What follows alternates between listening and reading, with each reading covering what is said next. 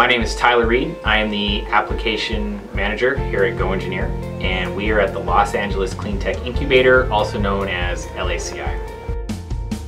So this has been a two-day event. The first day was focused on automotive applications, and the second day will be focused on entertainment and industry within 3D printing. So 3D printing brings a lot of advantages to both the automotive and entertainment industries. I would say that the main advantage right now is still prototyping in a quicker fashion and a more cost-effective fashion. And 3D printing allows them to do it more cost-effectively, which means they get to do more iterations, and in the end, it helps them create better parts.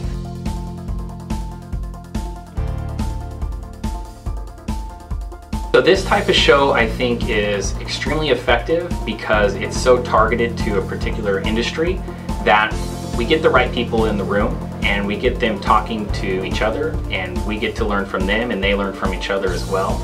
And it becomes a little bit more intimate, and we have better quality conversations.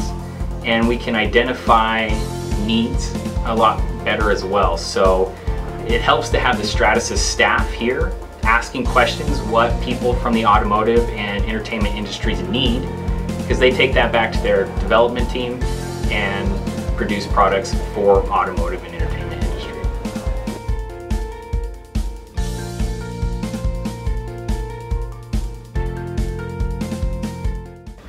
I think we will start to see 3D printing really revolutionize the design and manufacturing space once we see additive manufacturing used more for production parts. Because once parts go into production and once we can use additive manufacturing for these parts, it opens up the door for us to design the parts specifically for additive manufacturing.